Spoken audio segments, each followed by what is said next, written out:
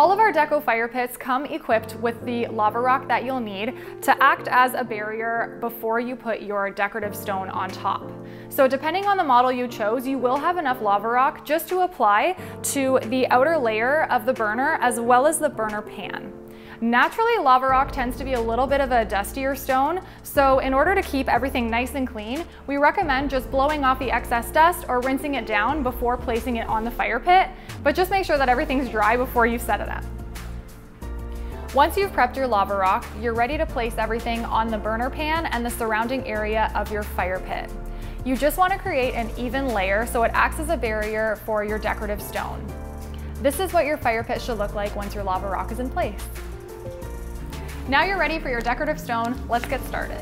Just like your lava rock, you're going to want to apply the decorative stone to the surface of your fire pit in an even layer, taking in mind not to cover the burner too much as you want the most optimal burn. Once you have all of your decorative stone on top in your even layer, you are going to want to rearrange a couple of the stones just to get the most efficient burn.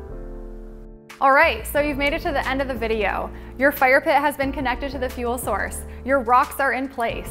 All of our Dekko fire pits come standard with a manual ignition burner, so you'll have a chrome key included with the package when you receive it. If you went for the electronic ignition burner, you'll just have an on-off remote.